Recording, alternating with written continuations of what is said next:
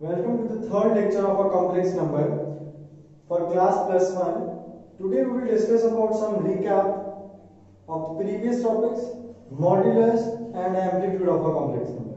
Firstly, in the recap, what is complex number? Complex number is in the form of x plus iota y. It is denoted by z.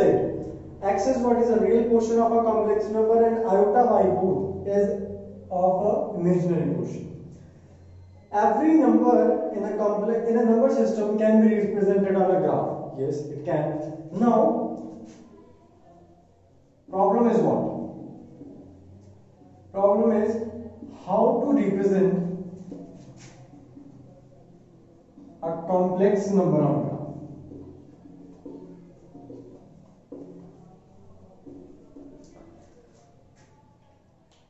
How to represent a complex number on a graph. For a point on a graph, we need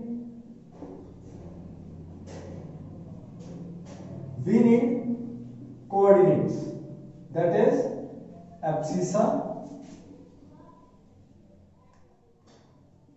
and ordinate. We need abscissa and ordinate. देखो coordinate, these are abscissa and ordinate. अब अगर आपका किसी भी number में अगर आपका graph देते ड्रॉ करना है, that we have to represent a number on a graph, then you need two things, that is abscissa and ordinate, that is coordinates. Now, in case of complex number, देखो, if you have a complex number,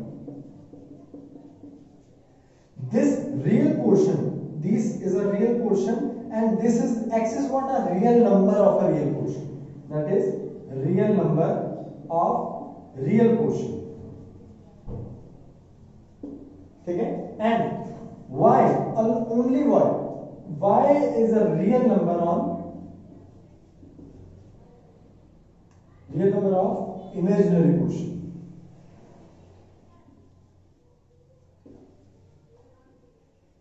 X is what a real number of a real portion and only y is a real number of a imaginary portion. हम देखो जितने किसे point दे अगर तो आपको abscissa and ordinate चाहिए तो complex number को इस तरीके नाल कंपेयर करो. Real number of a real portion is work as an abscissa and the real number of imaginary portion works as an ordinate. For example, if you have z is equal to 2 plus 3 iota, then you have two real numbers here. First is 2, that is a real number of real portion, and second is what? It is 3, that is a real number of imaginary portion. This implies if you compare it with this, you have two numbers, that is x is 2 and y is 3. X is 2 and y is 3. Then you have a coordinate. Coordinate is what? 2 and 3. Represent it on a graph, that is 1, 2, 3, 1, 2, 3. That is here you have 2 and you have 3. That's a point. That is A. 2, 3. 2 and 3. Got it? Z is x plus iota y and x and y are the same coordinates on the graph. That's a coordinate of a point that can be represented on a graph. That is 2 and 3. Then you can plot a graph on this. But there is another method to draw a point on a graph.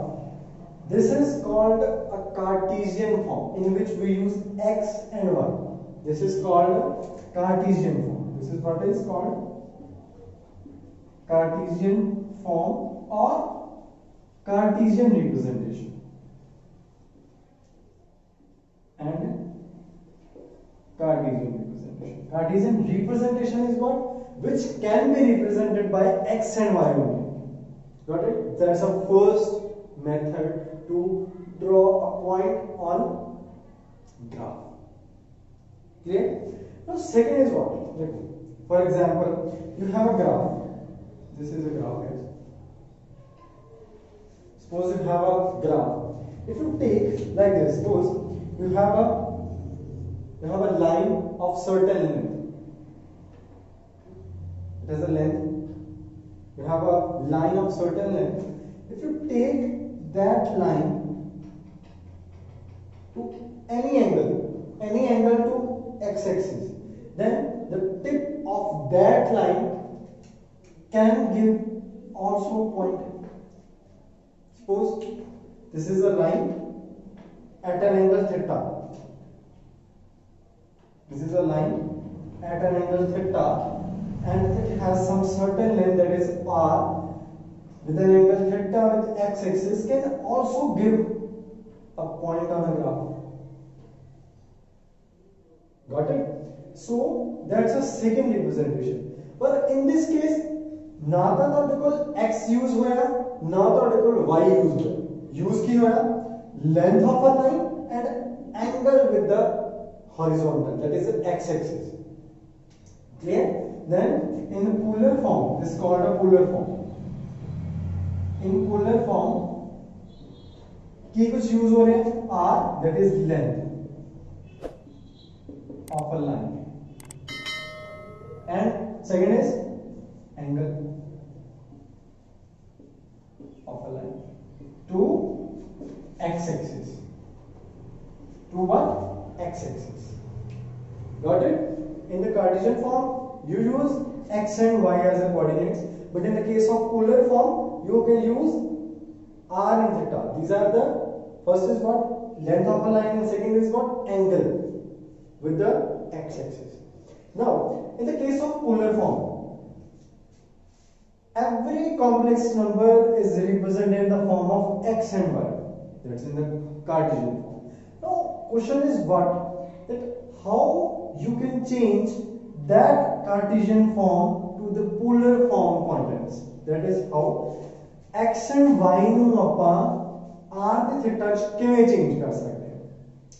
ਉਹਦੇ ਲਈ modulus and amplitude concepts are. ਉਹਦੇ ਲਈ modulus and amplitude complex concepts are. Modulus is nothing, it's r actually, and amplitude is angle with the horizontal plane. Clear?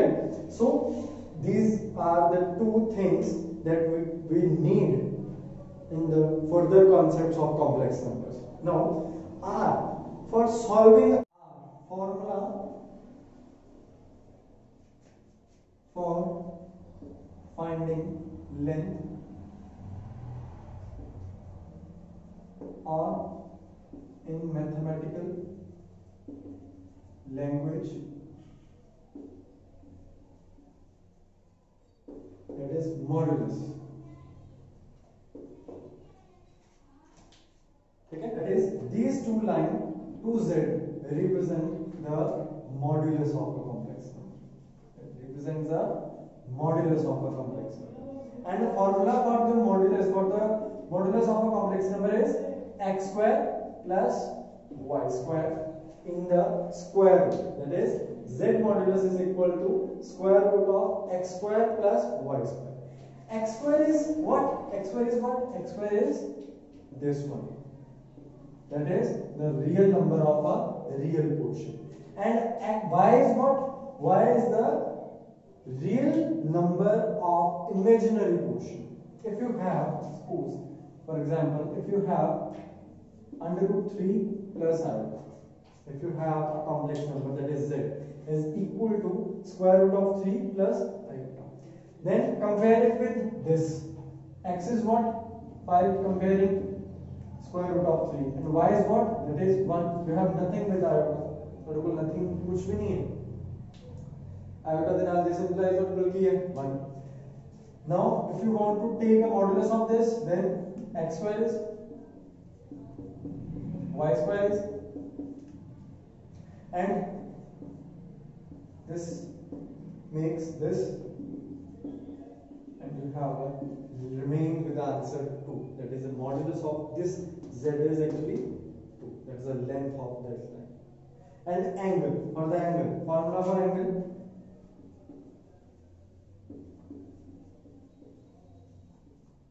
that is theta. or in mathematical language it's called amplitude. Clear? For this you have a formula. Tan theta is equal to y by x. In this case, angle is measured in tan. Okay? Tan theta is equal to y by x. Y is what? That is 1 half. X is what? That is square root of 3. This implies you have tan theta. But in this case, this is what? This is tan 30 degree. Tan cancel each other and you will remain with the answer 30 degree. Or you can write it as pi by 6. Pi is what? 180 degree. 180 degree by 6 is 30 degree. These are the two contents that we will use in the further concepts, and that's the third exercise of your book. That is modulus, and we are discussing some examples regarding this. That is, first example is what? That is modulus of, find the modulus of 1 plus iota upon 1 minus iota. Find the modulus of 1 plus iota, 1 minus iota.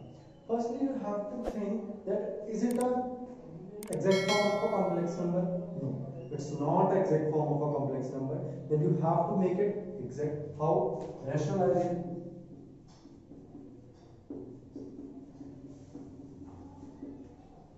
That's called a rationalization. Got it?